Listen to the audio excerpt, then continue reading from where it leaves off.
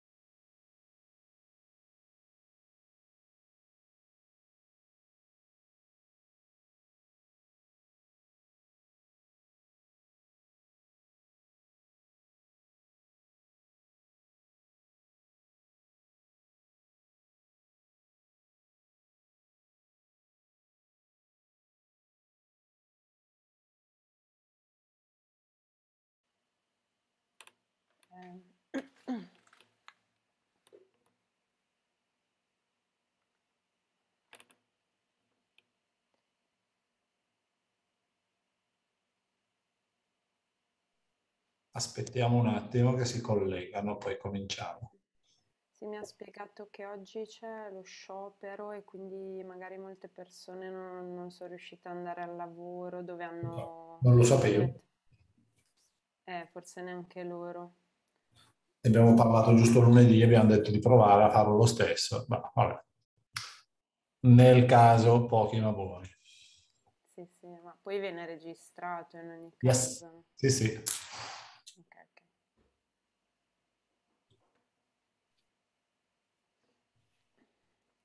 Beh, fanno delle locandine bellissime.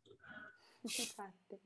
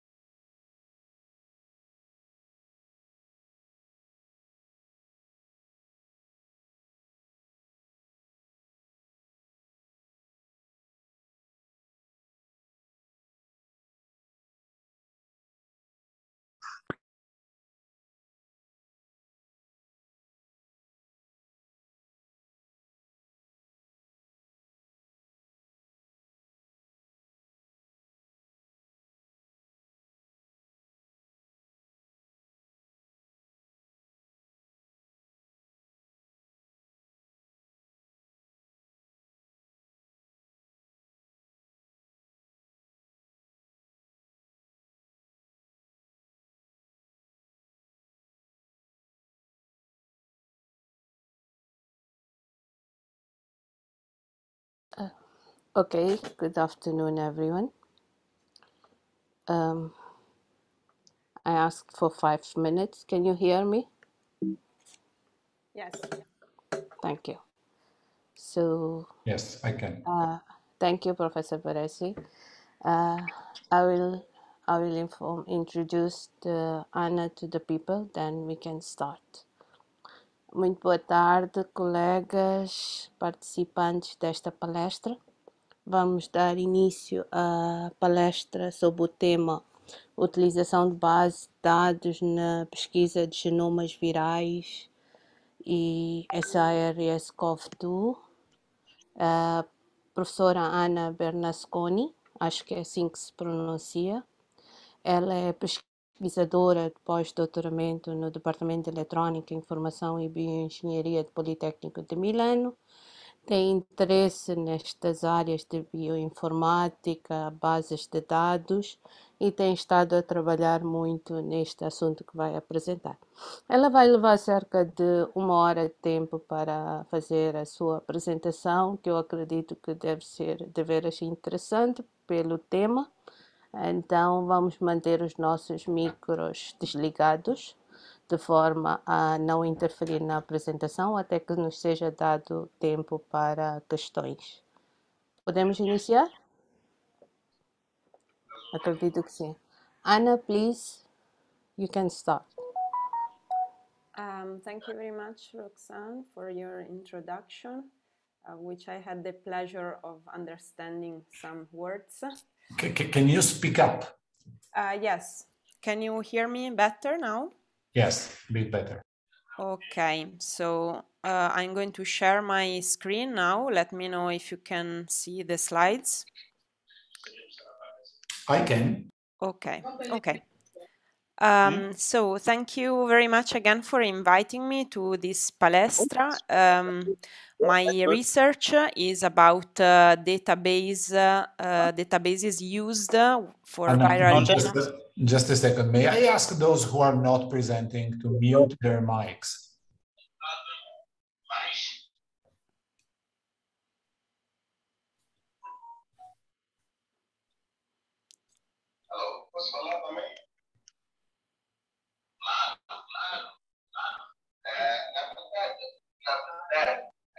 Doutor Gemo, pode pôr todos no silêncio, com exceção da apresentadora, por favor?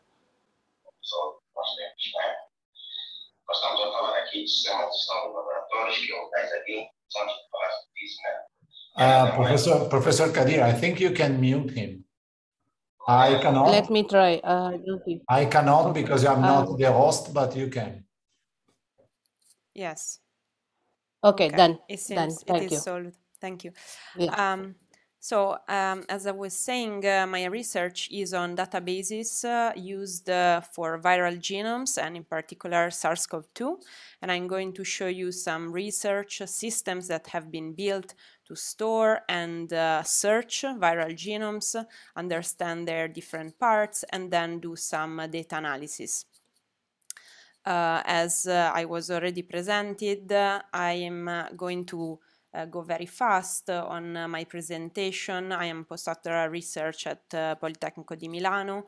Mainly I work on bioinformatics, databases, and data science methods applied to biological and genomic data. And 2.5 years ago, when unfortunately the COVID-19 pandemic started, we were able to start working on viral genomics as we had a strong background on human genomics. And this was a very challenging period of which I will show the main results in this presentation. Very briefly, my education has a master in computer engineering from Politecnico di Milano and one from University of Illinois in Chicago, US. Then I worked as a business intelligence consultant and got my PhD again at Politecnico di Milano. Very briefly, what you will find in this talk is of course, considering the context of the COVID-19 outbreak, which brought worldwide attention towards the viral infection and the genetics aspects of the disease, you will find a short viral genomic primer because I am supposing that you're background is mainly computer science instead of biology and virology, but I may be wrong. I have no data about this.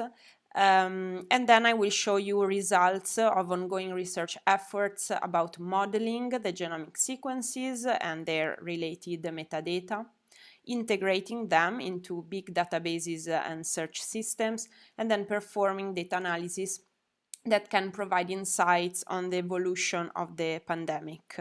I will try to give a particular focus on emerging variants and their effects.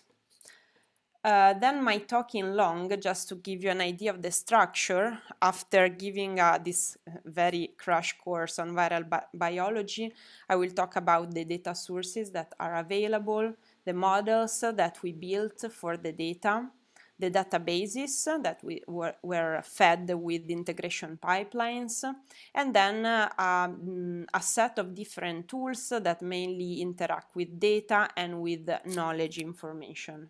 And finally, an interesting analysis on how amino acid changes trends can suggest the birth of variants. So, to give some perspective on the moments when we started this research, I'm showing this image that to me is very clear in its purpose, meaning that up to then, up to 2020, all the literature in the scientific world was actually considering other viruses such as HIV mainly, influenza, and something on SARS CoV, this red initial line, which kind of exploded in 2020 when SARS CoV-2 appeared. So we have this huge peak that probably now is even greater. Consider that in 2020 there were already 28,000 publications concerning SARS-CoV-2 in the public databases called PubMed. At the same time, what was happening with the collection and deposition of viral sequences is what we can observe with this graph. We started at the beginning of the pandemic, of course, with 0 sequences, because when we go through the disease, we may go to a lab, to a hospital, a lab, and they may take some biosamples from us just to analyze them. And in some cases, if the facilities, the money is available, they sequence this material. And this material and the information that is extracted from that, which we call sequence, is then transferred to public databases. In the first year of the pandemic, until January 2021, we achieved collecting 1 million sequences, while well, this image is a little bit old, but as of today, we are at almost 12 million sequences. When I say we collected, I actually mean GISAID, which is a public database that is available for all the research in the world to upload their sequences. Well, here we come with the crash course on RNA viruses. As you may have heard, SARS-CoV-2 is an RNA virus. RNA is basically just one strand out of the double-strand DNA, that is what is contained in our cells, for example. So RNA just has one strand. The nucleotide bases are the same except for thymine, which is substituted with uracil, and 3 by 3 groups of 3 nucleotides form amino acids, which in turn form proteins that have several functions in the organism. RNA viruses are actually very common. For example, the common cold, influenza, SARS, MERS, dengue, Ebola. A lot of viruses that we hear every day of are RNA viruses. But how is the SARS-CoV-2 made exactly? This is an image that shows that SARS-CoV-2 is a quite short sequence, about 30,000 bases or nucleotides. If you consider that the human genome is about billions of nucleotides, then you understand that this is an extremely simple organism. And all the structural parts, so the shape of the virus, is determined by these structural proteins, the spike, which confers the crown shape to the virus envelope, membrane, and nucleocapsid, while other functions are given by these non-structural proteins, which are divided into open reading frames. What are we interested in when we look at sequences of the SARS-CoV-2? Mainly its mutations, because mutations, of course, create differences from the natural behavior of the initial organism. So we express mutations starting from the first sequence of SARS-CoV-2 that was found and sequenced in Wuhan in China at the beginning of 2020. And the way we express these mutations are by giving the position along the 30K sequence with the nucleotide that was in the original sequence, and instead the alternative nucleotide that is found in the new sequence. More than nucleotide mutations, we are interested in amino acid changes. These are essentially the translation from the nucleotide system to the amino acid one. Remember that the amino acids are formed by 3 nucleotides. So, for example, this is translated into a mutation on the amino acid sequence that is called spike D614G. Why are we interested in these changes? Because, well, they can give a change, they can produce an effect on a different behavior on the virus. They're important because there is actually a residue substitution. So the D is actually a molecule that is different from G. So having G instead of D could provide different physical and chemical properties. What is important is also the position in the protein. For example, this specific change is close to the receptor binding domain, which is the part of the virus that attaches to the cells of the host organism. So in our case, to the human cells. And then we are also interested in the co-occurrence with other changes, because sometimes changes can collaborate somehow and provoke more serious consequences. Well, how did we start? I'm going back to the origin of this work for my research group. How did we start all this research? We didn't know much about virology. So at the beginning of 2020, we did a lot of, we call it requirements engineering, a lot of interviews and groups, discussion groups with experts to understand which kind of data was relevant in this domain, and some of these words I have already mentioned them to you: sequences, mutations. We'll see what epitopes means, and to understand what the typical users of virology, of systems, data systems that are implemented in virology are needing. So we talked to immunologists, experts in genomic surveillance. So here you see a long list of people we talked to, including clinicians, pathologists, epidemiologists, because of course this is a viral disease, touches a lot of different sectors.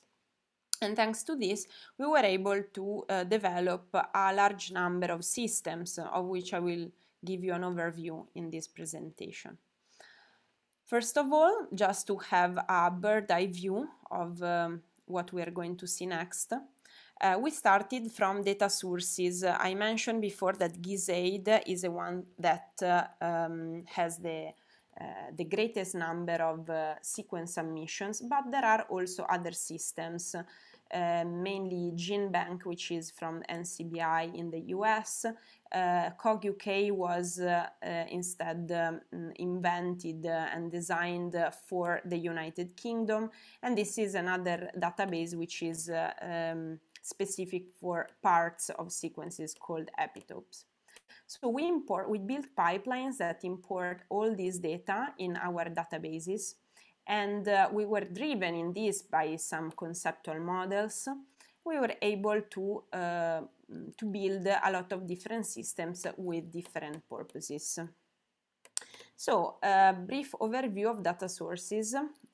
First thing we did was to make a state-of-the-art research. We understood all the different systems that were available for virologists, for any researcher that wants to understand aspects of viruses. I'm going to focus on this part because it's the sources of data. These are major database institutions.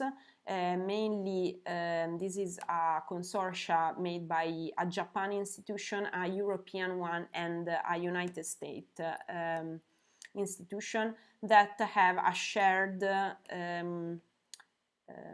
organization of databases.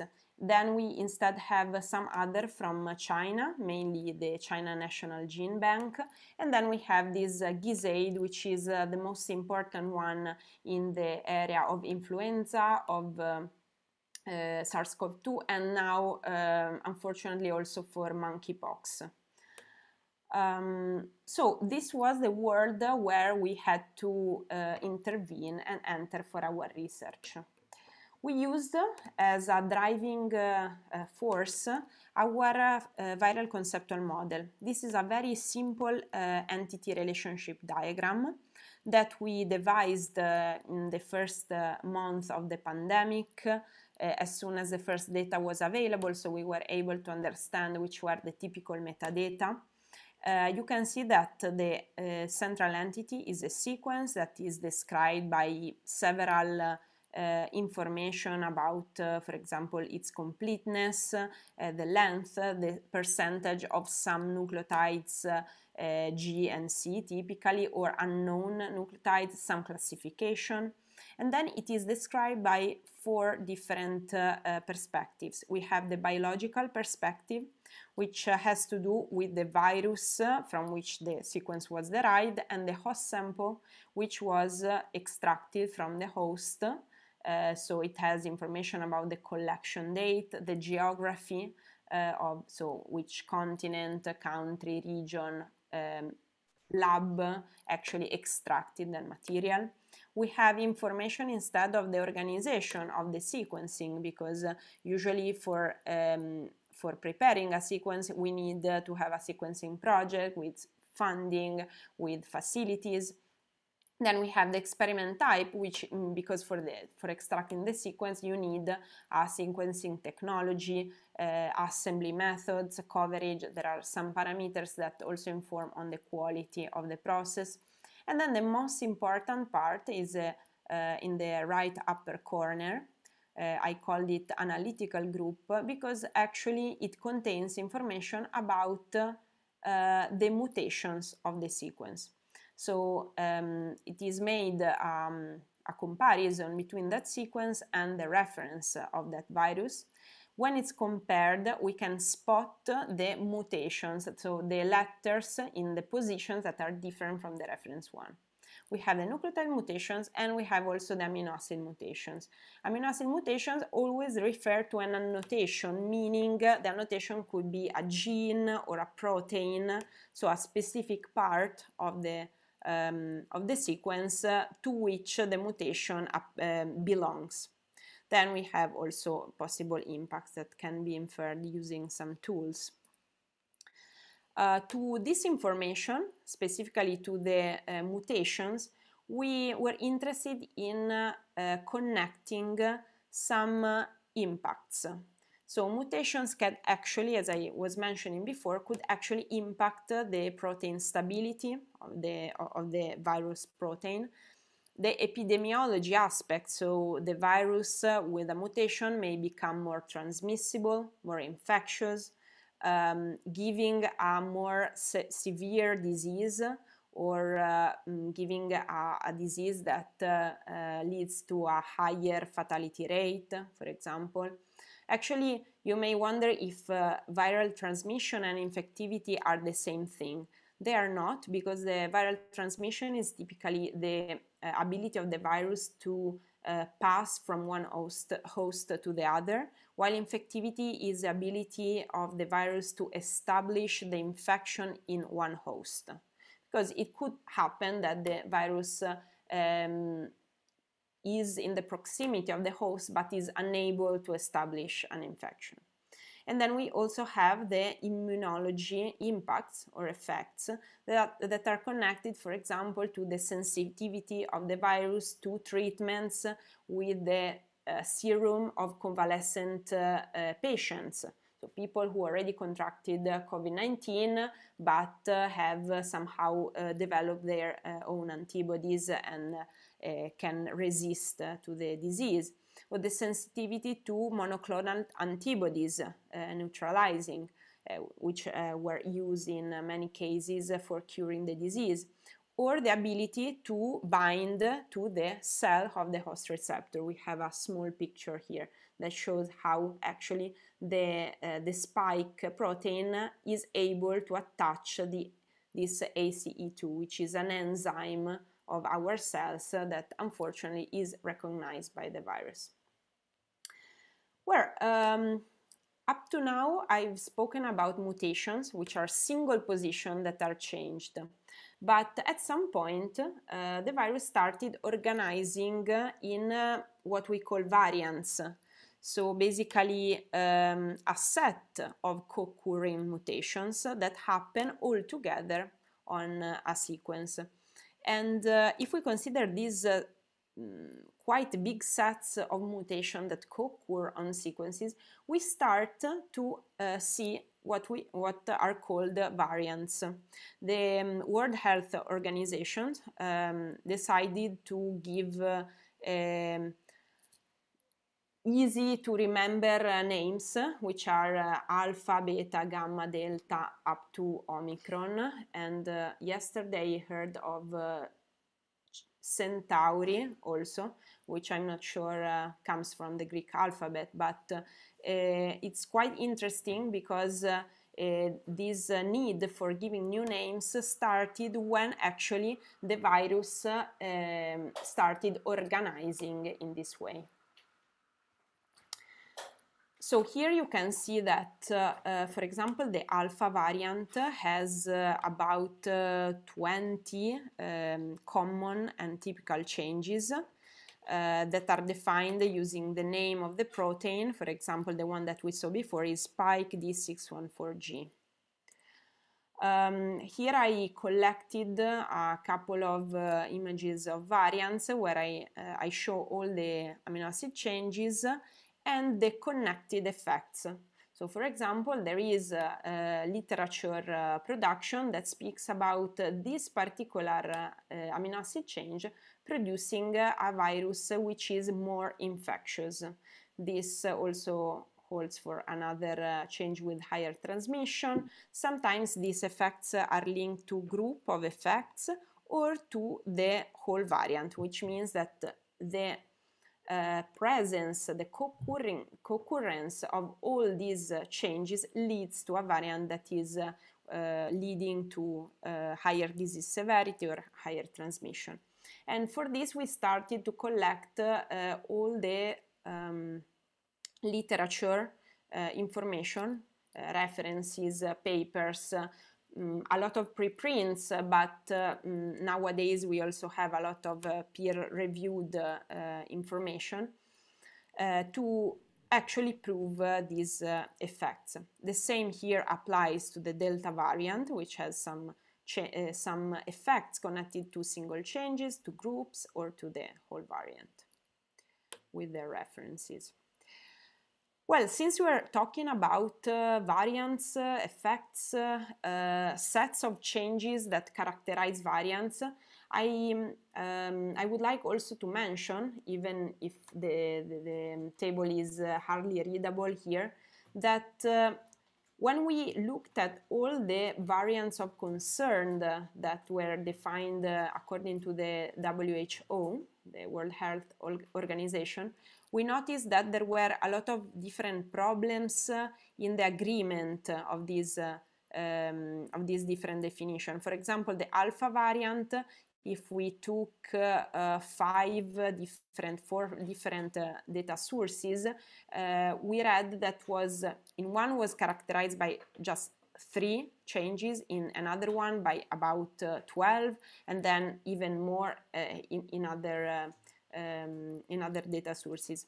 So by actually recognizes these data chaos, these data quality issues, we felt the need to produce a very simple schema. It may not appear simple here, but I can assure you that we really try to simplify all the possible concepts that are in this domain, that explains all the differences and concepts that are needed to study SARS-CoV-2. We call this model CoV2K. On the left, we have what we usually call knowledge representation, and on the right, we have the data representation. Why? Because the data is basically sequences that are collected from databases that are the ones deposited by laboratories, while the knowledge is simply how we decide to name variants, which effects we assign to them, which properties are known about specific positions of the virus that are more interesting or more critical than others, which structure some parts of the virus have, and which structure the molecule of amino acids have. So with this representation, we were able to then guide a very broad data integration process. And just to focus on the problem that we were mentioning before about variants, you see that here we have an entity that represents a variant. The variant can be named in different ways, so the naming according to different organizations may be different. So I may have the alpha variant, but I can call it as well B117 according to pangolin nomenclature, for example, or according to the Public Health England, it was something like VOC, so variant of concern 2020 December. And then we have the context. The context defines the sets of mutations that are relevant, that are characterizing that variation. Then effects are of 3 types, as we saw it before. They may be connected to the whole variant, so to the whole set of changes that characterize that variant, just to one change or to a group of changes. This is a very brief detour with respect to what I was saying, just to show you that this database is easily linkable, at least at the modeling level, to a database that is observing the clinical aspects of the disease. Because here in the yellow part you see a very simplified version of the model that I showed before. We have the virus sequence with the changes, the effects, and of course in cases where the patient that was hospitalized and from whom the virus sequence was extracted, in case data is collected also about him or her, we can actually produce a much richer representation of the situation, because then the patient is attached to symptoms at the admission, comorbidity, risk factors, to the hospital that has a patient, but also to the encounters, the hospitalization course, the symptoms during the different encounters while the patient is under observation. And then this is actually even more difficult to obtain, is the genetic information about the host, which is a patient. This was a very big project to which we collaborated.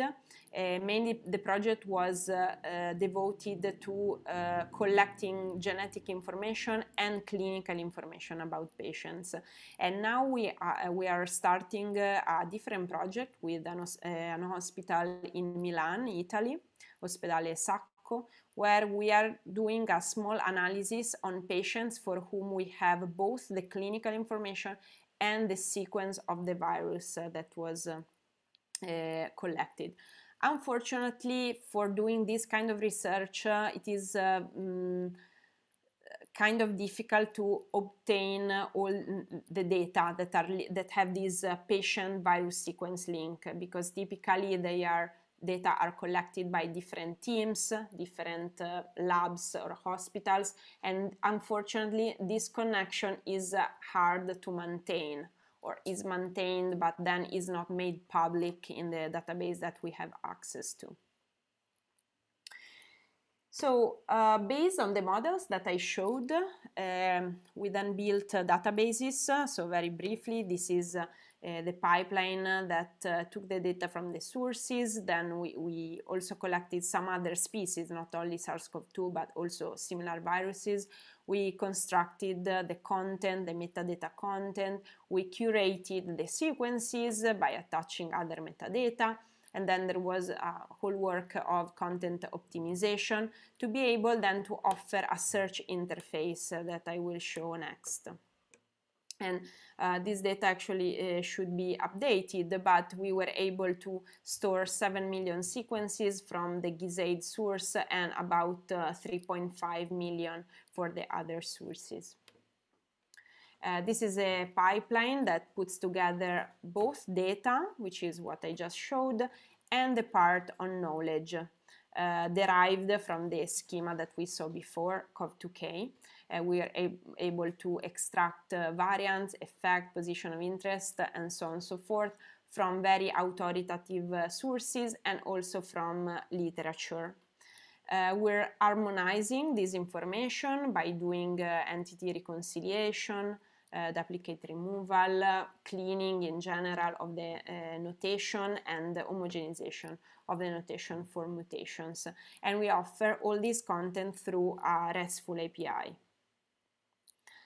For what regards data tools, the first one that we produce is simply an interface that allows you to search all the sequences that you wish by selecting some metadata which are extracted from this conceptual model, and by building, in this red part, by building patterns of mutations, both with conjunctive and disjunctive queries. So you may be able to ask for all the sequences that have this mutation at the nucleotide level and these two other mutations at the amino acid level, maybe on the spike protein or on the nucleocapsid protein. As a consequence, you obtain a table of sequences that match the results. We also considered other concepts such as epitopes, which are strings of amino acids from the virus that can be recognized by antibodies or our BT cell receptors to provoke an immune response. So imagine that this is a virus, the purple one. The yellow parts are these small stretches of its sequence that can be recognized by our antibodies, which are the light blue symbols. So we actually looked at the immune epitope database, which is the largest open source collection of epitopes. We actually tried to understand if the well-known vaccines, Pfizer and Moderna, were using one or the other epitopes, and what we understood is that they're using all the available epitopes on the spike protein in their design. And what is more of great concern for epitope design is that if the virus changes, so if it mutates, then our antibodies or our antibodies instructed by vaccines may not be able anymore to recognize it. So This is the reason why we built EpiSurf, which is a system that puts together VirusSurf, so whatever we built before, for finding population of sequences, and epitopes. What EpiSurf allows you to do is shown in this image. Basically, for example, here I extracted all the mutations of the Delta variant in the United Kingdom, and at the time we had 150,000 sequences. With these black columns, we count how many sequences out of these 150,000 had a mutation in that specific location. So our x-axis is the whole spike protein, which has 1,200 positions. This epitope, which was very used in the vaccines that were used, actually appeared to be in the same area where two mostly present mutations were happening in the Delta variant. So this is a tool that allows you to study which epitopes could be impacted or put at risk, let's say, by mutations. Then the story is much more complex because there is a difference between T cell and B cell epitopes. So we're not immunologists, but this was a tool that immunologists believed as useful to further guide their research. And then I would like to show you VirusViz, which also uses this visual representation to show the emergence of variants. First of all, I think this is the most interesting and self-explanatory slide, because we started this tool when we had very few sequences, and this was summer of 2020. We analyzed only 160 Italian sequences, and we made different tracks based on groups, temporal groups. So you have before, mid-summer, and after summer. This is the whole virus, and you can see how Italian people had been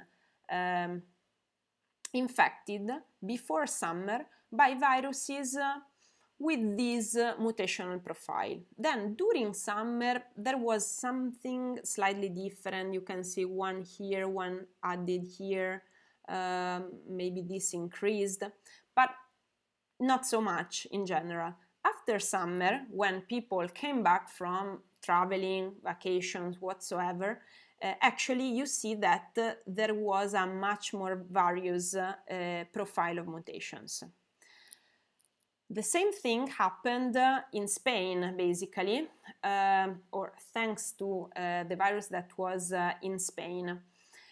Here we see that Spain during summer and Spain after summer, there was a particular mutation in the spike protein, which was already present with a 46% of this sample of Spanish sequences. After summer, of course, it increased, but it was already present. While in Italy, it was 0 before summer, during summer, while it became 39% of the sequences after summer. So this is still with very small numbers, because at the time in Europe we didn't have so many sequences, but it was already very informative of the dynamics that the virus was following. I have a couple more of these examples that I may go very quickly with. This was the famous case of minks in Denmark. It appears that humans infected minks, and then the infection went back to humans. This was just an hypothesis that we had, and of course it should have been tested much more thoroughly, but you can see how humans before so just to recap, maybe I don't know how much aware were you about this news from Denmark. In Denmark, there was a spillover in the COVID-19 for minks, and basically the government decided to kill all these several millions of minks because they were afraid that the mutation could go back to humans and make the virus more serious somehow. So we spotted a case where a mutation that was present in a very low percentage in humans, whereas it was present much more in quantity in visons, so in minks. Then after the spillover in Denmark, it actually grew also for humans. So this may suggest, but it's absolutely not a conclusion that can be made as a scientific output. It may suggest that actually the virus was mutating in the minks, and it could have spread in humans with these new mutations. We don't know if they were more, if they would lead to a more severe disease, but it's an interesting point anyhow. And here we have some slides that show that we were able to spot the growth of the alpha variant. So you see that I made these tracks for 15 days each. So this was the second half of October, first half of November, second half of November, first half of December. And you can see in these lines that have been highlighted that there is a clear increase in the percentage of these specific spots, which are indeed the specific amino acid changes that characterize the alpha variant. This was quite interesting because we were able to spot it like 2 days before the news was spread everywhere in the newspapers worldwide.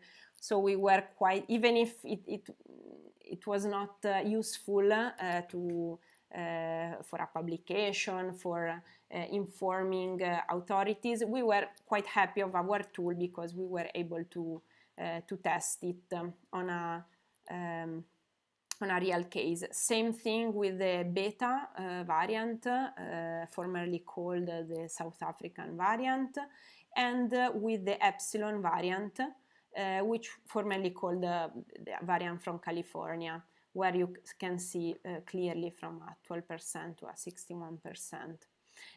What is interesting is also that this variant was actually communicated to the community at the beginning of February, where you could actually see this trend already in December, January. And finally, as a final tool, I would like you to see the potential of ViruClust. ViruClust is our last tool, which allows to make comparisons between different groups of sequences. And you can create groups based on different lineages, different periods of time, different periods of space, or a combination of the above. So it allows to generate testable hypotheses and to validate if they make sense using the real data. So I show the potential of ViruClust using an example. Actually, this is the early evolution of the Delta variant. The first question that we asked ourselves was if there were mutations that were not observed in India, which was a likely place of origin of this variant, but were instead observed in the rest of Asia. So to understand this, we produced a spatial analysis. You can see here two curves. They are histograms of sequences that were collected first in India and then in outside of India. So they are delta, of course, before it was in India and short after outside of India. namely in the whole Asia continent. The spatial analysis actually showed that there were 5 mutations that were much more present in Asia with respect to India. So target is India. As you see, we have 30, 25, even here 73, but the counterpart, the background, which is Asia, was having much higher percentages. So we went on by analyzing these 5 mutations, and we performed a temporal analysis, this time by making a comparison between 3 months, May, June, and July 2021. We produced these 2 maps, hot maps, where you see that, for example, in particular, these 3 mutations, while were very low in India, were instead fixed. This is a virology typical term, fixed in Asia. So they became basically the normal in the rest of Asia. And this also happened for the spike D950N mutation. So this was interesting because we asked ourselves if these novel mutations were selected because they confer some advantages to Delta, then they should not be observed in other closely related variants. For example, Kappa. Kappa was born more or less at the same time as Delta in India, but it quickly disappeared. We didn't hear much of Kappa as we did with Delta. So we made this hypothesis that by comparing Delta and Kappa, we should have seen these 4 or 5 mutations just in Delta. And this was what we proved with the custom analysis. The tool allows you to do this. And actually Delta showed that these 156, 7, 8, and 950 mutations were only present in Delta, but not in Kappa, which suggested that the acquisition of these novel mutations could have epidemiological implications. And indeed, this is what happened with the Delta variant, as we know. Finally, we have a couple of knowledge tools, very briefly, because we already saw this model. We built an API to navigate this model, all the relationships, and now you are allowed to express in this API questions such as what are the characteristics of the residue changes of the alpha variant, so meaning chemical molecule characteristics, what amino acid changes of a variant named in one of the many ways fall within the receptor binding domain, which is a specific region, or which are the effects of the variants that include a specific change. Since we understood that it was very difficult to massively fill our database with the variants and mutation effects, we devised a method that is using deep learning to extract from abstract of research information of this kind. For example, the tool is able to extract from this phrase increased case fatality rate correlating strongly with the proportion of virus bearing G614, more structured information such as spike D614G higher fatality rate. Or, for example, from this list, it is able to extract for each of the mutations information such as mutation leading to lower sensitivity to neutralizing monoclonal antibodies. We built a tool around this that is helping researchers to actually accumulate more knowledge of this kind. So the expert actually performs a keyword-based search on a very big dataset, Core19 dataset that is collecting all the literature about COVID-19. We made, for example, we asked for papers regarding this mutation A222V, And we have a paper list with this mutation highlighted. For each of these abstracts, then there is a prediction model based on a transformer-based GPT-2 prediction model that is able to infer these triplets, the mutation, the effect, and the level. Of course, sometimes it makes errors, actually many times, so we are actually working into improving it. But we are using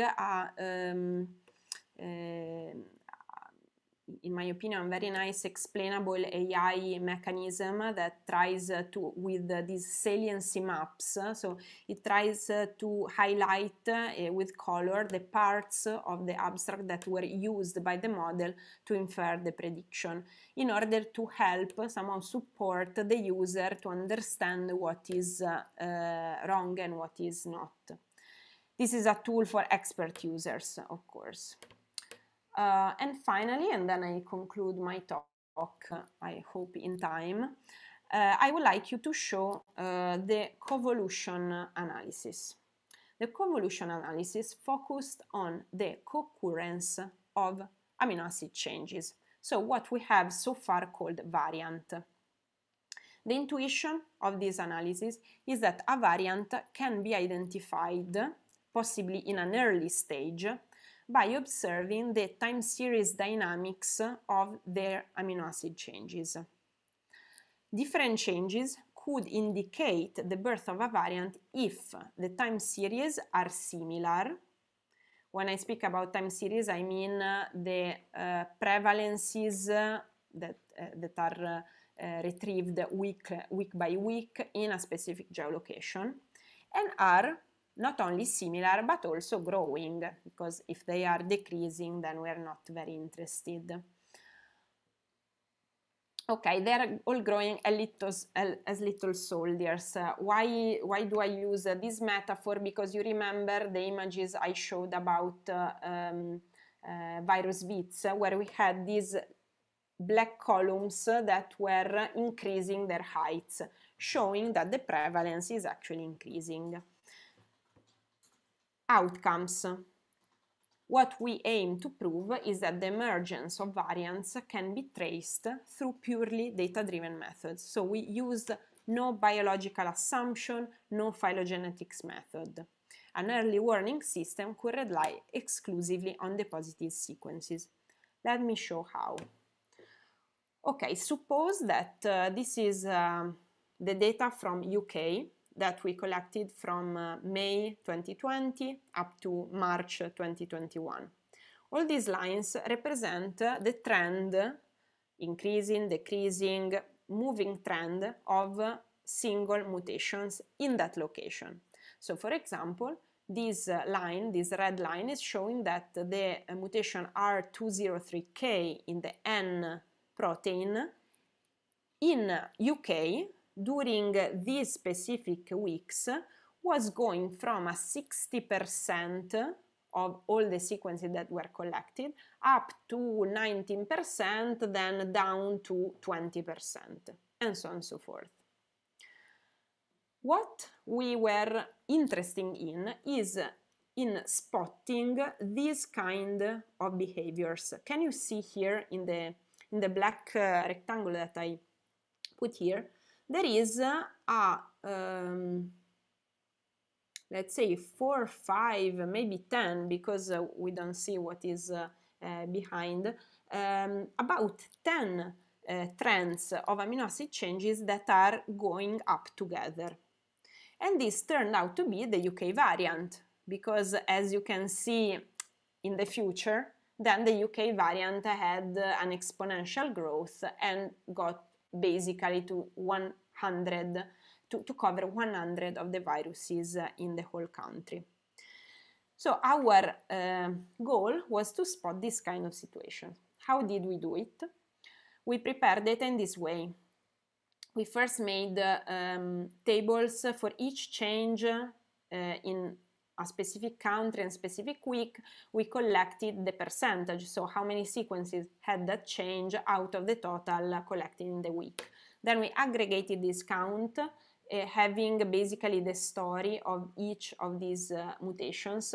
So this line says that in the week 1 of December there were 1012 sequences out of this total. Then we also collected our ground truth, which are the characterizing amino acid changes of each of these variants. This is a typical notation of variants where you can recognize alpha, beta, and epsilon, for example. And then we developed a data analysis method that basically performed clustering of all these time series. We used the k-medoids clustering, and then we chose the optimal value of cluster numbers using the ones that maximize the average silhouette score. And this produced, for example, for UK, a lot of different graphs, one for each week, where you can see that there are different colors that represent the different recognized clusters. Here I already spotted the one that to me showed the first time where the alpha variant was observed. Then what we did is we asked ourselves which of these clusters could signal the emergence of a new virus variant. And for this we spotted only those clusters with an increasing trend in their prevalence. Then we wanted only the first moment, the first week where this cluster was spotted. So we actually checked between different weeks the similarities between the found clusters, and therefore from all these windows we were able to select only these as the first moment where an interesting cluster is spotted. And again you see that the 8th of December is maintained. Finally, we assigned a posteriori, this was more like a validation of our method, we assigned a posteriori all these trends to known lineages, trying to identify the clusters for which there is a close compositional match to a known lineage. So again, the clusters found in the 8th of December of 2020 were shown to be very similar to the B117 UK. Of course, it was also similar slightly to other variants, because variants have mutations in common, but the highest result, the best result was reached with UK. Thanks to this method, we were able to study some aspects. For example, the birth and development of the alpha variant in European countries. Here you see that we started in the first week of December with UK, where it arrived about 1 month later in Italy and Netherlands, while in other states it arrived even later in January. Then we did the same thing with US states. Here you see a slightly different graph, but basically the size of these circles is given by the similarity of the spotted clusters to the variant that you see in the title of each graph. And what was interesting is that we found 3 different groups that have different behaviors. So mainly the US states in the west part of the country first had a very US typical variant, then had the epsilon, which is a California one, and then had the alpha one. In the center, instead, we had US and alpha, and in the upper north east side of US, we had US, this US2 variant, then the Iota, which was also called the New York variant, and then again the Alpha, which at the end won overall until the Delta arrived.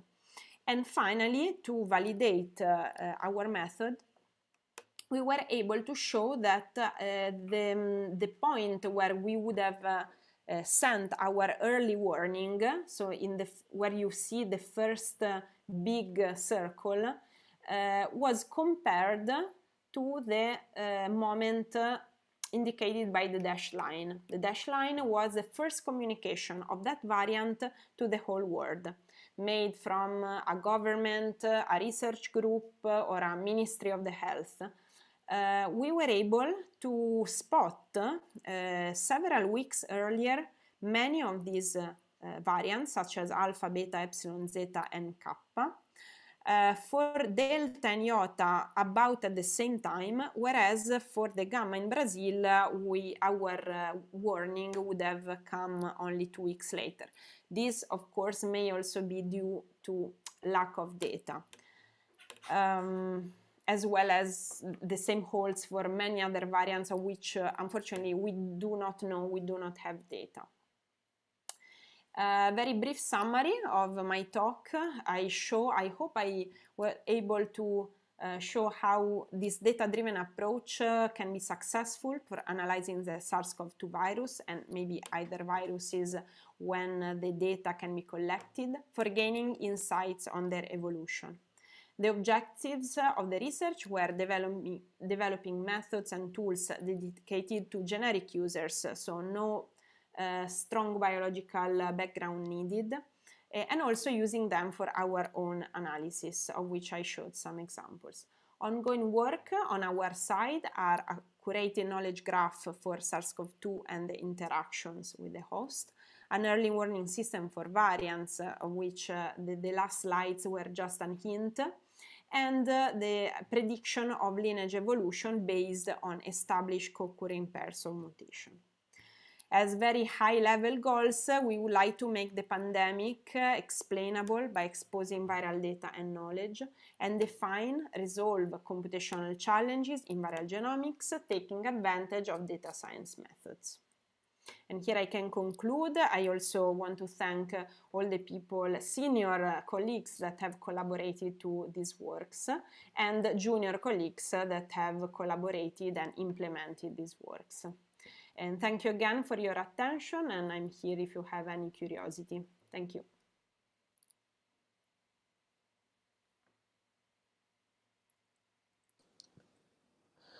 Thank you, Anna. Really, really interesting. I couldn't imagine that databases can be so used in such fields like medicine, health, virus, etc. So it's really interesting. I think we missed that here in Mozambique because our IT courses are for general applications only at the graduation level. Okay, so I'm sure the participants also liked it, and I can see there is a hand. Someone wants to ask something. After that, I will also do one small question. So I will ask Irish to ask. Irish, please. Okay, thank you, Roxanne. Thank you very much, Roxanne. Thank you, Anna, for your beautiful presentation. It was very interesting to see the development of this virus. My background is on molecular biology, genetic and plant biotechnology. But I was interested in the models that you showed because they are quite similar also to plants, and the databases that you use are quite similar. My question is if there is any way, or if you already done it in your studies, a prediction or how can I say, a connection, a correlation between the region where the virus is from and the mutations that are more frequent? That will be my first question. My second question is that if you can associate the mutations also with the treatment that most of the patients has undertaken. I don't know if you already studied this, and this will be my two questions. Thank you very much. Thank you, Iris. Very, very interesting questions.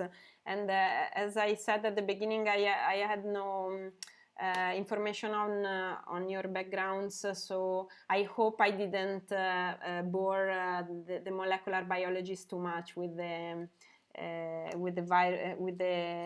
genomics primer. So I will start with the second question actually. This would be super interesting. However, it is still very difficult to produce research that connects the genomics of the virus with the clinical information on the patients, because this information is not available in public databases, and it is also very hard to extract, to obtain from single or private research groups. We have this small collaboration with an hospital in our city, and they were able to provide, for example, 3,000 clinical records of COVID-19 patients, which is a good number, and let's say 800 sequences of the virus. But once we did the intersection between these two datasets, we were left with about 100 patients. So it is very difficult to make statistically significant research when you have 100 patients possibly spread along a 2 years span with different mutations. Therefore, what you are suggesting at the moment is still very, very hard to do. It would be for sure possible in terms of techniques and methods that are needed. We're thinking also if at some point we were thinking about looking at other diseases, other viruses. For example, HIV databases are quite rich in terms of clinical information, but unfortunately the sequences of the virus are instead very badly curated. In some cases they were obtained with very old sequencing machines, so the quality of the sequences is not enough for having information that is trustable. So on this side, unfortunately, I don't have many good results to share.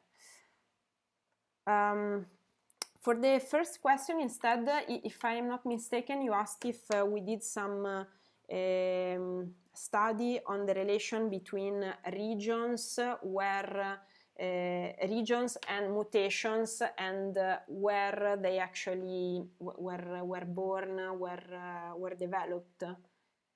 Am I correct, or did I understood? Okay. So in this also. So sorry, Iris, I didn't hear. Yes, you understood it well, and more frequent also, to see whether we are where we are going with the mutations. If it's more something of a specific region, we can correlate it or not. Yes, yes. Okay, this is also very interesting. It also requires big numbers.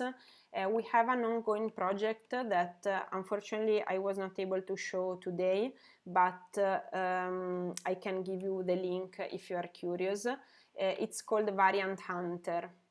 Variant Hunter allows you to look for variants that are changing, basically. So let's suppose that we are looking at the BA2 variant, which is a Omicron 2, and we're interested to see if a specific change or a specific group of changes is increasing or even decreasing with a different rate as the normal variant. This allows you to spot possibly emerging, possibly new variants. Indeed, we are trying to propose it as a tool to propose new variants, new lineages of the phylogenetic tree. And this can be also used by selecting different regions. So, of course, the granularity that we have is the usual one. We have the continent, country, and regions. With regions, you have to be careful because I speak about Italy, for example. In our region, which is the one where Milano is, and is also one of the biggest regions in Italy, sometimes the tool is not able to provide any information because the sequences that are collected every week are not enough to achieve statistical significance. We look at trends of 4 weeks. In this trend, actually, maybe I could actually show it if we have time. I don't know. I ask Roxanne and Luciano. You can answer the questions, no problem. Okay. So, for example, this is another tool that we are currently developing, and you may choose. We don't have data of the very last weeks, but if I look at Italy and I want to see the mutations that are the most trending, I have this slope, which is a very coarse way of seeing the trend, increasing and decreasing trend. You can see that it's going from 17, 26, 40, 59%. You can also see it with a heat map. So there is actually a trend of mutation that are increasing, which are these. And then you may ask yourself, is this BA5, for example, which is a very well-known case in Europe in the last, select from lineages. So I may ask if to see only the mutations that are in BA5 in this case, and indeed it cleaned all the ones that are not in BA5. One other thing I can do is lineage specific, so I may suppose that in Italy in this period BA2, for example, had somehow mutations that were doing a different trend, and this may be understood by looking at this table, because it says that the yellow one are the mutations that are typical of this BA2, but the white one are not. So it could be interesting to see, to analyze what this specific change is doing. Why is it increasing with a different speed than the other changes, for example? And this could be then broken down into smaller locations. So in case I'm interested in what happens only in one region, I use a finer granularity and I study, for example, Lombardy. I'm sorry that I'm not showing something on Mozambique because I am afraid that the data is not available, but maybe we can try. I haven't so far tried. Mozambique, let's do it for lineage independent, so it will need less data. Yeah, what I was expecting, but maybe we can see if in the past more data was collected. Quite unlikely. No, okay. It was just whenever you try things online, they are not successful. But you can see the potential of this tool in analyzing what happens in different regions. What you suggested, Iris, is one step further, being able from the analysis to go back to the specific regions. This we haven't addressed that yet, but I find it a very interesting suggestion, so yeah, I will take it further.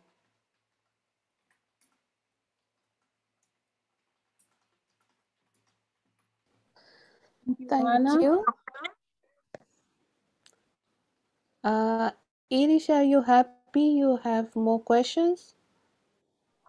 Thank you for the space. In fact, I have one more question, maybe not direct to Anna, but to the people, colleagues, I don't know, organizing this presentation. I am from the Faculty of Science, the Biological Science Department. And we will be very interested in have more presentations like this, but more in depth with the algorithm, the bioinformatic analysis itself behind it, because today Hannah presented a bit more of the results of it. So maybe if we can digest it a little bit and give a small presentation of that, I would be very interested, and also my students. So are you planning to do something more in that subject or not? Thank you very much. This was the last question. Thank you, Iris. Professor Varesi, can you help us?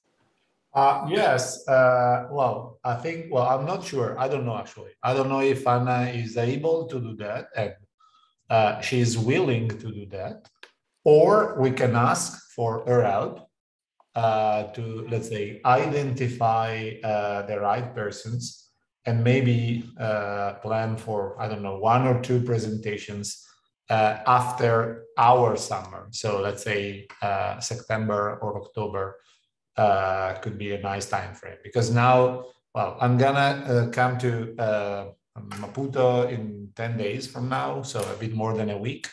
And then we have August, which is usually our summer break. And so I think we cannot plan, additional talks besides the one next week, let's say before our summer break, but we can work on this kind of presentations for September or October. So we need to ask Anna, and we need her help. I confirm that I can help. Maybe not myself, but in our group for sure we can come up with some presentation. Maybe we can even talk to you before to understand what is of more interest. Yeah, if you, I'm saying Iris can send us or send me a couple of lines to better understand what you, let's say, would like to know. We can understand if and how we can help you. Yeah, thank you. Iris, you can use even Dr. Juvencio from your faculty, or you can go directly to Dr. Paresi or to me, and we can arrange something from after summer and on these topics you are interested, okay? Okay, thank you very much. Can we exchange through the chat, the email, please? Thank you very much.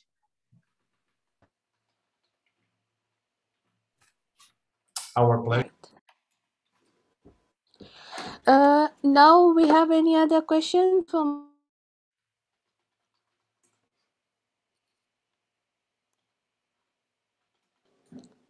Dr. Sergio, Leila?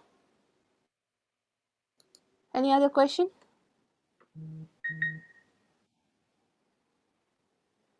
Things like no. Let me ask you the very final question. Given all the numbers and all the data you have, can you tell us by when the COVID-2 is going to be over? Yeah, we wish. It's all very, it's impressively difficult to extract tangible and actionable information from here. Also, as you may have understood, and Professor Baresi know, we are all computer scientists. We interacted a lot with the domain experts, but mainly we provided all the computational and expertise and the knowledge to build the systems. The idea is then that expert users use the system to inform their own interpretation of the situation and inform possibly decisions. So it's not really in my hands, in my possibilities to make predictions, but I really hope that this was an interesting presentation, and that I really hope for us that we keep producing interesting insights. You know, I wanted to try, but I knew the answer. Of course. Anna, I have one question, very innocent one, but the studies can be used to develop any other vaccine or something like that? But any other? You mean in the SARS-CoV-2 context, or for other viruses? Yes. Okay. Yeah, yes. Okay. Okay, so I mentioned the vaccine word concept when I spoke about our system EpiSurf. EpiSurf is a computational tool that allows in a very quick and broad way to let you know which are the epitopes that are impacted by some mutations. However, we based our what we did on public information, whereas what we know about vaccines that have been used so far is basically nothing. We don't know exactly the sequences, what protocol was used to build these vaccines.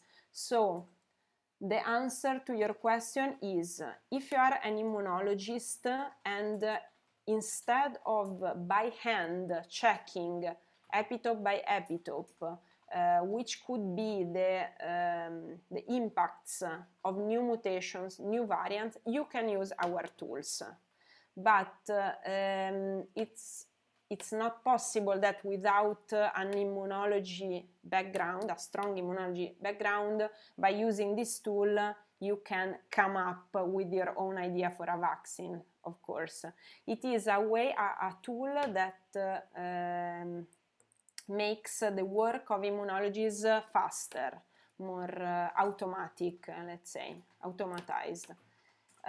Usually they have to browse by hand, one by one, the epitopes on databases, on publications. They have to read papers that explain information one by one. We gathered it integrated in one system that allows you with a few clicks to understand and visualize the situation.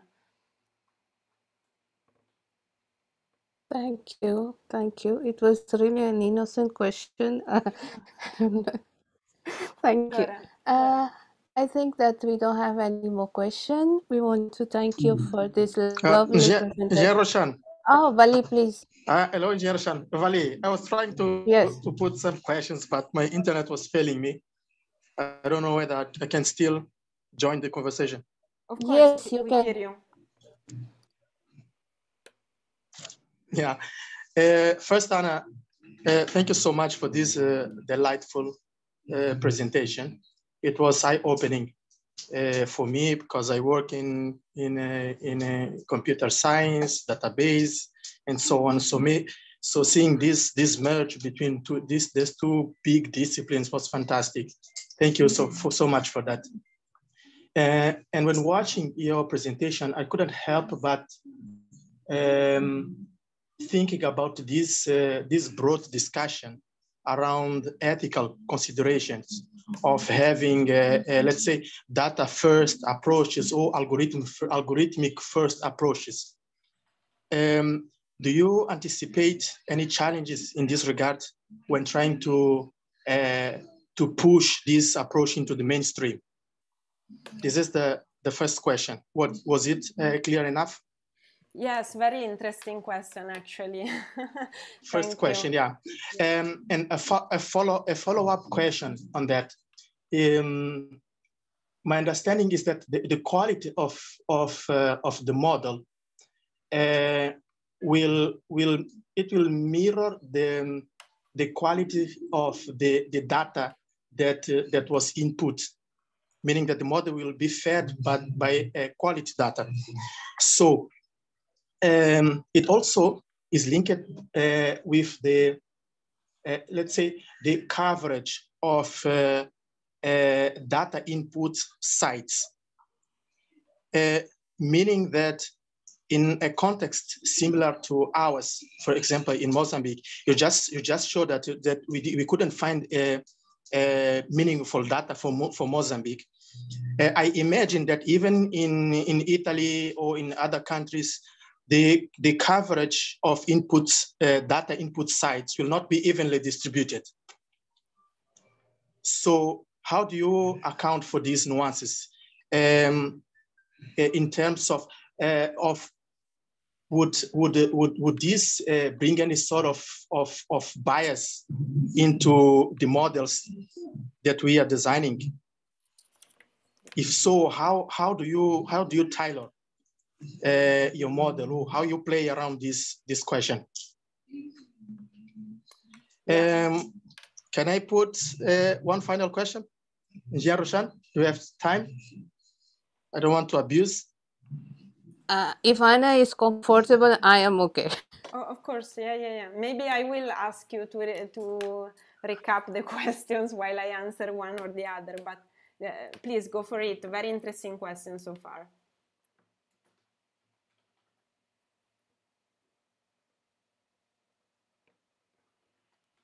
Vali,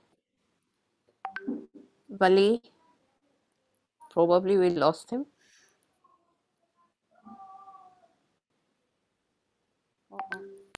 Internet issues. Yes. Yeah, the network today is very bad. But I think you can answer. We have the recording, no? Yeah, and also it seems he's back. Oh, I'm back. Okay. Yeah, okay. Internet again. So maybe Was I? Yeah. Yes, please. I can start answering the first two because they are already very dense in content. So the first is data-driven or algorithm-driven. We've always been traditionally a group that works in a data-driven way, and this is what I showed. In this case, I think we were somehow lucky with this approach because as data are so many in this case, indeed this richness in data was really provided a lot of interesting hypotheses, a really interesting test set, validation set on which observing new phenomena, new mechanisms.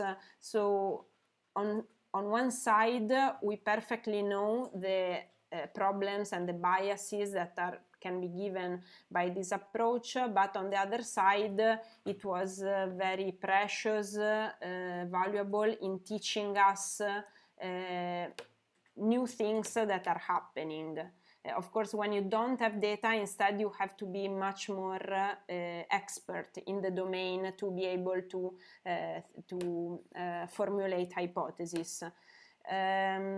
You were asking if I could anticipate challenges in these two directions, and here I would like to connect to your second question point. This is very interesting, very central to this problem, and I don't know if you happen to read some commentary, some papers, letters to editors that are written about this topic. it is a big problem, the bias in the sampling of this data. Let's say that we tried to save ourselves from this bias because we give the responsibility of choosing the interesting set of sequences to be analyzed to the user of the system. So it is a user of the system who first, I haven't shown some of the features of our systems, but in many cases you select a specific geographical location and you see the distribution of sequences in that location. So of course, if you see that in that location sequences are collected in peaks, in very high peaks, and then for weeks there are no collected sequences, things like that, that make the distribution very uneven, then the responsibility is on you, who shouldn't derive statistically relevant or significant conclusion.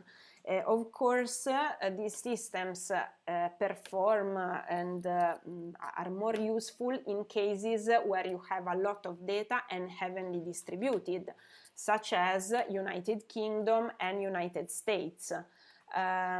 This we always knew.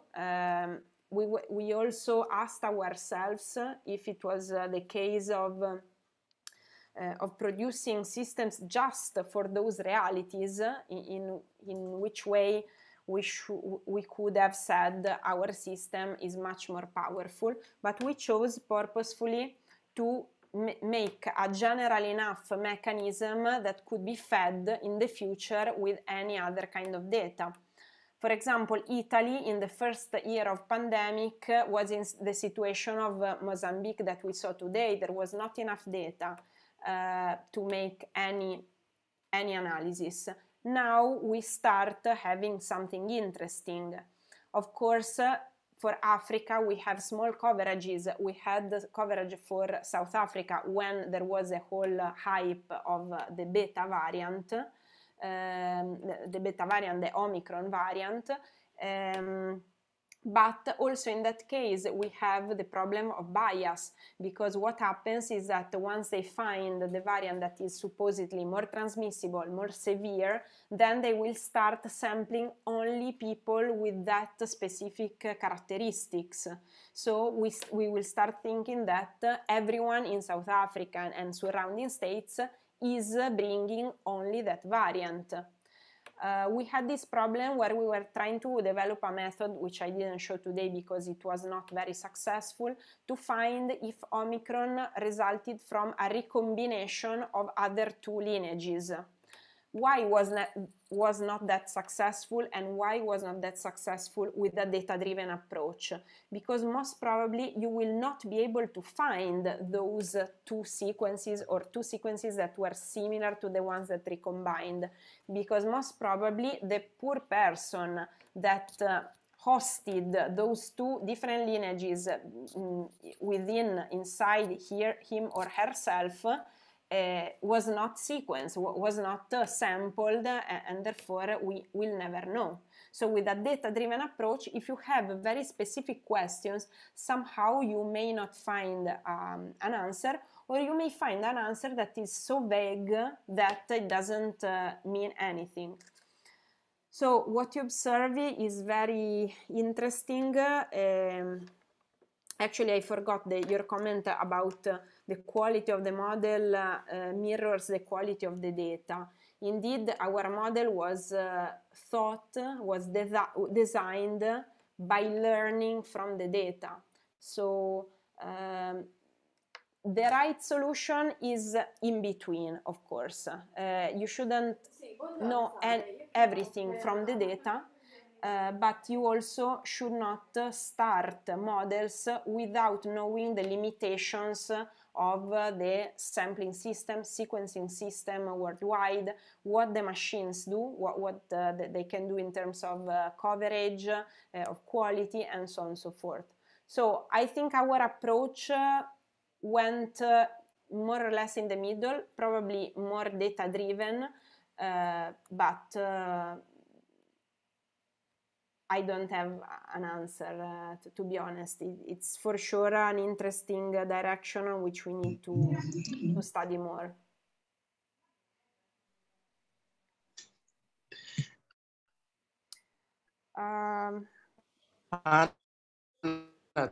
That was quite rich. Thank you so much. Actually, I didn't expect you to, but your take on it was fantastic to hear. Thank you so much. Sure. If you allow me, just one final question: what do we have to do to be able to see some results in the future in that tool? How could we help? When you selected Mozambique, there was not enough information. Okay, yes. Oh, you're asking what could you do as Mozambique in order to have data there? Yeah. I see. Okay. Yes, so, this is ICT for Dev project. So okay. give us a clue. Okay. So what I know from Italy, which is not the most organized reality in the world, unfortunately, is that each region has its own system, and each region gives, let's say the government of the region gives the power to different laboratories to collect and sequence some viruses.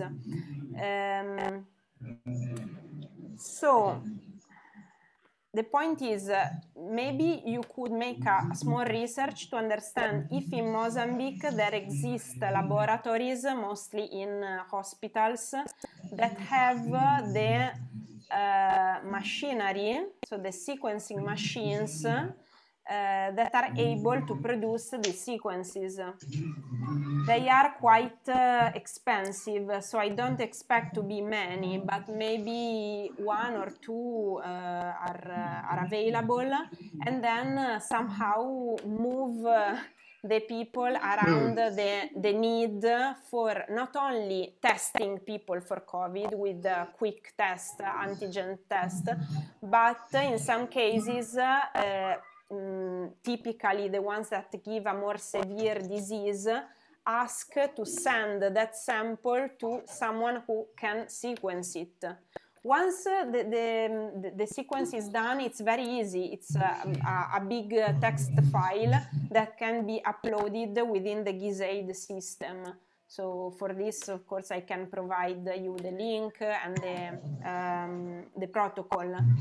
But the sequencing machine is something that should be bought at the higher levels, and to be honest, I don't know who can do this in your country, or with which collaborations, also international collaboration, this could be motivated. Probably it could be the case that we write a call for action to some journal or a nature blog to say some countries cannot buy these machines. Let's understand how to create this network so that every region in the world has one. Something like this could be very interesting. Unfortunately, this goes beyond my scientific preparation, so I have no idea. Yeah, but it was enlightening. Engineer Roshan, maybe this could be an interesting follow-up to this presentation with the Minister of Health and the National Institute of Health, because I'm sure that they have data entry points, and maybe this could be a win for the ICT for Dev project. I agree, Vali, and I'm happy Irish is here and she has something to say about it. Irish, please. Thank you, Roshan. Thank you for your questions, and thank you for giving me the space to speak.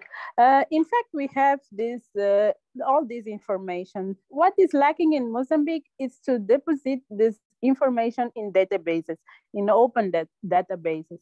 We have all the information. The laboratories that are working with the COVID virus, with SARS virus, are now having more and more information. But this information is only in the books that are booklets that are in the laboratories. Most of this data does not get published and is not in databases that are open access.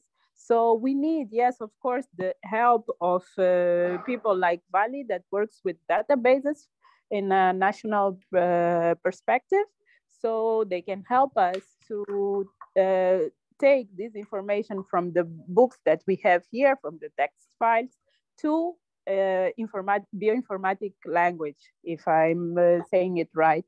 So yes, this could be an interesting point to start off. You can go to the ENSS. They are the leading group working on this virus in Mozambique, and they have a strong group with molecular analysis, molecular biology analysis on this virus, and they are doing a great job there. But what is missing is someone from the IT that can help us to transform this data. Right. Well, this starts to be very interesting also for us then, because we are the data hunters. We are desperately in need of someone who has the data, but not the, let's say, the artifacts or tools to elaborate it. So I just opened the GISAID database and I found that Mozambique, from the beginning of the pandemic, submitted 1,157 sequences. So it seems that mostly the sequences come from, maybe you know them. Biotech Center, I suppose, and also INSS. They are the leading group on this. Yeah, Instituto Nacional de Saúde, sì. Yes. Maputo, sì. And also CERE, Center for Epidemic Response and Innovation. They recall all the information from the INS and biotechnology center. Yeah. So when you say that you have the data, you mean you already have FASTA sequences, or one step behind, maybe the FASTQ? We have the results but we have to sequence them. Some of them are already sequenced, as far as I know. It's not always not my field, but I know from colleagues that are working with it.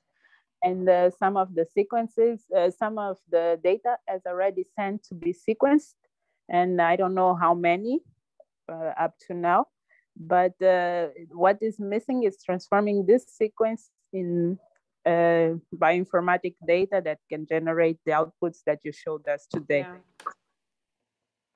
Okay. Yeah, so in that case, the steps are not so big then. The missing steps are smaller than expected. So in case, you want to get in touch, I think now Professor Baresi had to leave because we maybe we went a little bit farther than the usual time. But Iris, if you're interested, maybe we can have a small chat also with my PI, my principal investigator, in case there is space for some collaboration. Thank you, Anna. I think that it has become more interesting than it was initially, because our colleagues have had good questions. And would you like to help us if we find a group of students in our summer school program who wants to develop something on this field? I'm not sure. Are you coming to Mozambique also? No. No. No, Okay. I actually was contacted externally from Professor Baresi, but Okay. I'm not within this program. Okay. Maybe I can talk to him. However, I will be quite busy in the next semester, so the summer school is now. No, so unfortunately I didn't. No, after the summer school, the students will have a project, and they will start working on that project. So probably we can have someone from your team and someone from here working on it. In fact, Mozambican people, they do some research, they work on it, but we are a bit shy to share the information, to share our results. So probably we can go writing an article or something about that, both Polyme and UM. Okay, yeah. In general, I'm very open, available for these initiatives. I just have to warn you that the next semester will be very full of other commitments for me. Okay. So in case I have to delay my my collaboration with you, maybe it's for the semester later. Okay. I apologize for this, but keep me in the loop for sure. Thank you. Thank you. Thank you very much. It was really interesting. Thank you for your time. Thank you for your presentation. And thank you everyone for this wonderful discussion. Thank you for this invitation. It was a pleasure also for me. Goodbye and see you till the next time then. Next time, sure. Thank you. Bye-bye. Bye.